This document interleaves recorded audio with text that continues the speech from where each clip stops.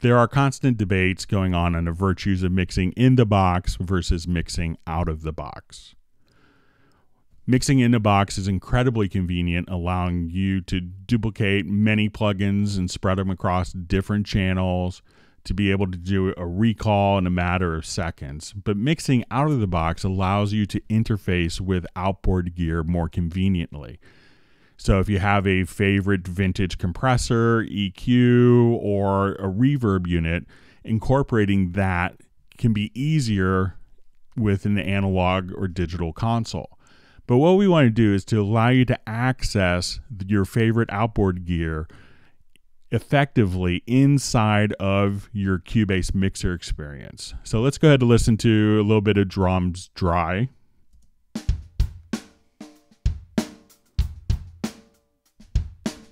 And what we want to do is to add an external effect. So I have a reverb unit. So I'm going to go to my VST connections.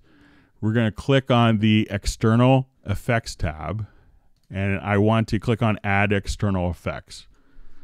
So I had a friend recently give me a Lexicon MPX 500.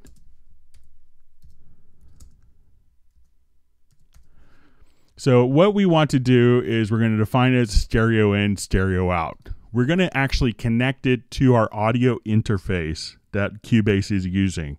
So you may want to have an audio interface that has enough inputs and outputs to connect all of your external processing gear that you want to use at that moment in time. So I'm going to define my inputs on my interface here and my outputs. So we'll just define our connections for us directly here. So this is where my Lexicon MPX 500 is patched into. I'm going to right click and add an effects channel track. Our external effects will show up under the external plugins family, and I can see my Lexicon MPX 500 listed there. I'm going to hit add track, and now we get this little pop-up window, and this is very critical because we could set the amount of gain that's going out to the hardware and the return gain.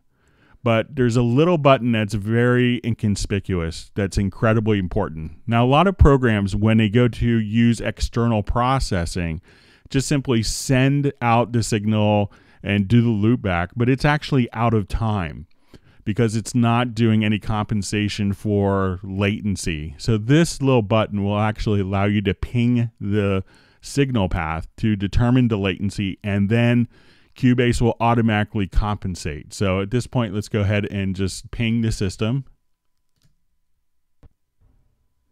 So we can hear that's 1.61 milliseconds for that path. So I have my drums kind of spread out across different outputs here. So my kick and snare, my room mics. I'm going to go directly to my sends. Let's select all my channels of my drums, hold down the shift key, and I'm going to go to the sends, and I'm going to hold down my alt plus shift key to enable quick mode, and I'm going to turn on my effect send for all the different tracks. So we're going to, at this point, go to my snare and add more of the reverb. And this is going out to my external processor.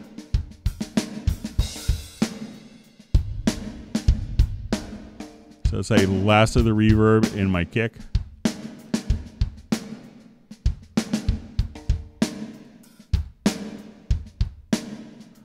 I want more in the overheads or the room mics. So if we mute our external effects return channel, we hear dry. And now, and at this point, if I wanted to apply EQ to my hardware reverb, we could treat it just like a normal software effect plugin. And what's even best is I could select the event, and let's say I go to render in place. We can go to the render settings, And this area, I can choose my complete signal path. And even though it's going out to the real world, we could do a real-time export or real-time rendering.